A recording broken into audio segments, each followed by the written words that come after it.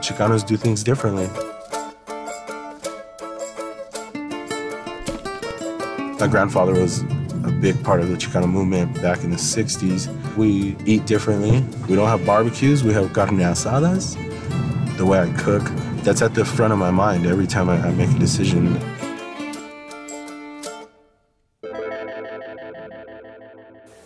I started as a dishwasher 6-7 years ago. I started cooking professionally. My very first mentor as a cook was Alvin Kailan of Exlet. When I first met Ted, I saw that twinkle in his eye that I want this more than anything and you can't say no.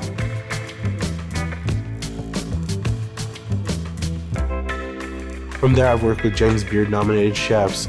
I was nominated for Zagat's 30 Under 30.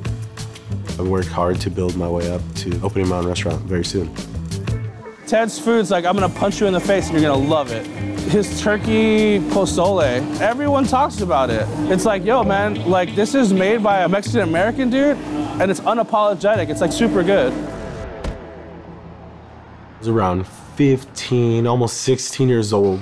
I was living with my mother and my stepfather, and around the same time, both their businesses that they worked at were closing. To myself, I said, I should probably start working, and there was a restaurant close to my house. They had this help wanted sign out. And so I popped in and dropped off an application. Finally, I was it's been 3 weeks. I walked by after school one day and I just took his sign out of the grass, and I walked in and he was shocked, and I handed it to him. I said, listen, man, you don't need this sign anymore. I told you, I'll help you. And he hired me on the spot. I tried to go to culinary school when I was younger, but it was really expensive. A mentorship is what takes people like me who started as a dishwasher and brings us to a place where we're being able to be creative and we're developing our own philosophies and styles of cooking. Alvin Kailan, when I met him, actually I went to eat at his truck. He was out on my side of town, which is southeast LA. Wow, what are you guys doing over here? He's like, oh, I'm from this neighborhood. And I was like, so am I, dude, that's crazy.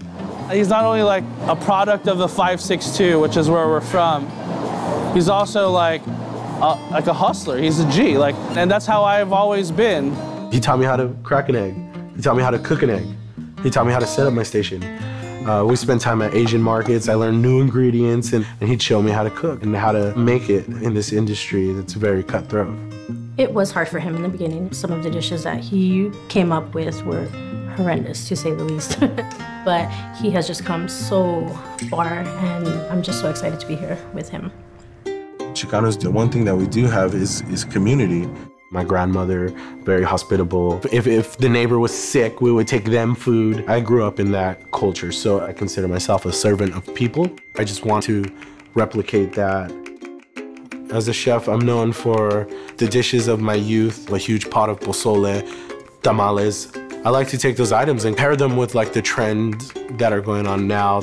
My style is all about soul and really comes back to the grandma's kitchen. The biggest sacrifice I've made to be able to continue to cook is really time. I don't see my family often. It's okay if a little cheese comes off, because then when it melts, it'll get crispy and it's gonna taste delicious. Usually when I wake up and leave for work, they're asleep. And then when I get home late at night, they're asleep. And I'm very blessed to have a family that's understanding, and they understand that what I'm doing is building something and it's not gonna be like this forever. My goal personally is to make sure my family's taken care of. I feel like I put myself in a position at a young age. I didn't show up to class all the time. I don't want my kids to have to cook. Jeez. You know, if they want to cook, great, let's cook. Let's open a place together, let's be together. It feels really good to know that I'm actually on the path to pursue my dream, and I'm finally, for the first time in my life, at a point where I can say pretty strongly, we're gonna get there. You know, we're gonna get there. I feel it. My family, we're gonna get there. They always say it's the journey, right? It's the pursuit, and I agree with that.